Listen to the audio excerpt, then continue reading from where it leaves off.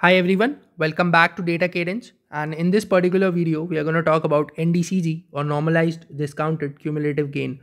Now NDCG is a very popular metric when it comes to ranking based machine learning problems, and you could encounter this particular metric in an interview question, say in a condition where you are in a machine learning system design interview, and the interview asks you that whatever ranking solution that you have proposed, now you want to evaluate that. So when it comes to evaluation, there would be two types of metrics. The first one would be your business metrics, and that could vary on different problems, right? So it could be things as simple as say a click-through rate or a conversion rate and so on. There is no one single metric that I can talk about that, as I mentioned, would vary based on the problem or the use case that you are trying to solve. But often when it comes to machine learning metrics that you want to use for the evaluation, so definitely NDCG is one of the well-known metrics in the industry and in the literature when it comes to evaluation of ranking systems, right? So I'm going to take a very simple example, and the whole goal here is to make you understand NDCGs in such a way that you never forget it and how it's done, and to give you a very intuitive understanding using a very simple and a realistic example, right? So let's consider that a user comes on Amazon and he or she wants to shop for headphones. So a user would come in, they would say, type in buy headphones, and they would get a list of headphones that would appear on the results page, right? So say headphone 1, headphone 2, and so on up till headphone K. Now these are often ranked based on the relevance to the search query and how likely will a user click and make a purchase once these sorted list or these ranking order sort of appears on the results page. And now there are different bits and pieces to the NDCG that I will cover, and you will have a very good understanding of how things work under the hood. So the first one is relevance ranking. So each headphone is assigned a score based on how relevant it is. That's the overall goal. And do mind that I'm not talking about how these ranking systems are developed, because that is a very detailed topic in itself, and that is something that we might cover in some other video. But the idea is, once you have a ranking system in place, how do you ensure or how do you validate that whatever ranking your system has generated, whether it is good or whether it is bad? So let's continue with this. So the second piece would be the cumulative gain. So the cumulative gain at a certain position K in the list is the sum of the relevant score of all items up to that particular position. So that's what we have mentioned, that the cumulative gain at a kth position is simply the sum of all the relevant score up to that particular position. And that would give rise to the discounted cumulative gain. That is, the relevance would diminish in importance as you go down the list. That's pretty intuitive. Therefore, we need to apply a discount factor to the relevance score based on the position of the item. So here you can see that the discounted cumulative gain at the kth position would simply be the sum of the relevance up to that particular position, and you divide that by the discount factor that is usually given as log to the base 2 I plus 1. And this discount factor would ensure that the relevance scores are discounted more for the items that are ranked lower in the list, right? And that makes a lot of intuitive sense. If you don't really understand it, think about it and you will get a very good understanding, right? Just take some time and then just think about it. Maybe take an example of 5 elements in the list and just think about why this particular discount factor is being applied, and that will become clear.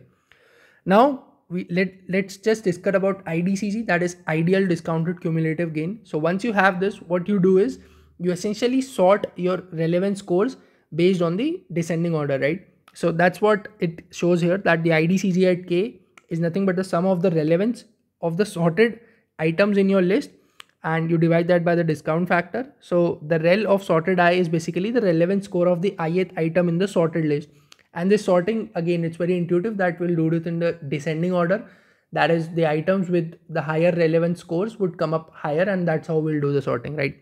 So finally, the NDCG at K would be the discounted cumulative gain at the kth position divided by the ideal discounted cumulative gain at the kth position. And this value will always lie between 0 and 1.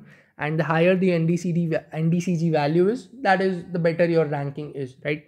So how to compute the relevance score? So a lot of these textbooks will teach you whatever I just told you, but often a very general or a very basic question is that how do I compute my relevance scores in the first place? So sadly, there is no mathematical formulation that I can tell you. There is no fixed mathematical formulation for the computation of relevance score, and that is very much context and problem dependent. But the simple example that I gave you, I'll just explain to you how is relevance score computed, or how we can compute the relevance score based on this particular example, right? So if you consider the headphones example, so say you have headphone A, headphone B, and so on up till headphone E. Now, intuitively, if you think about, a good relevance score would be a product which has a higher rating and a lower price. And if you think about it, that makes a lot of intuitive sense, right? So let's say we have these 5 headphones. So these are the respective prices that I mentioned, and then these are the ratings. Now relevance can easily be computed based on the combination of both price and the rating that we saw above.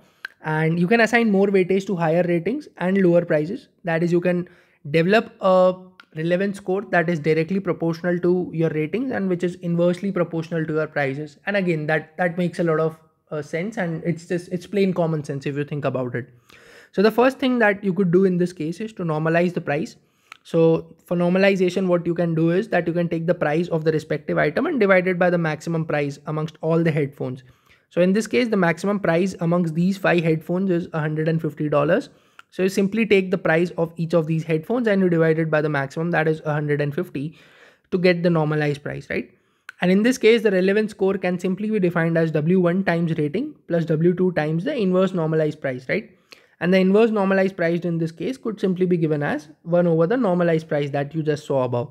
And again, W1 and W2 can be selected based on intuition or business requirements. There is no fixed rule. And in fact, there is no fixed rule to compute the relevance score that we just talked about. It's just plain intuition based on the different context and the problem that you're trying to solve. You can go ahead and develop your own relevance scoring function, right? So this is just one example. And now based on this W1 and W2, let's say you pick up 0.7 for the rating and W2 you take it as say 0.3 for the inverse normalized price. Again, it's no fixed rule. These numbers might depend, but let's say that based on my business context, I choose that I'll give 70% weightage to the ratings and 30% weightage to the price when computing the relevance score. So you can simply plug in those values. You can take the inverse normalized price. You can easily find using the normalized price, and rating you already know, right? And W1 and W2, as I mentioned for this example, let's say we pick up 0.7 and 0.3. Now, once you have all of these values, you can get the relevance score for each of these 5 items in the list. And once you get that, you can easily plug it in the IDCG, the DCG, and ultimately end up with the NDCG score. So this was a very simple video in which I tried to explain you NDCG. Now, these are metrics that not a lot of people often talk about, or a lot of people don't even know about all these things. But it's very important because ranking is a very generic kind of a use case that you might end up with in a machine learning system design interview. So how to develop ranking models is a different thing, but once you have a ranking model, how to evaluate that, that's a very basic question and that you can expect in any of the interviews. So thank you so much for watching. It takes a lot of effort to just come up with these simple examples and write these notes and explain everything to you simply. So I plan on uploading more such videos, and the whole goal is to make you interview ready and make sure that you understand the fundamentals and the basics so that you never face any sort of issues in your day-to-day work or for any interview for that matter, right? So thank you so much for watching this video till the end, and take care and bye-bye. See you in the next video. Please like and subscribe this particular video. Subscribe to this particular channel, and like this particular video. I plan on uploading more such content for you. So thank you so much for watching this video till the end. Have a good day. Take care and bye-bye.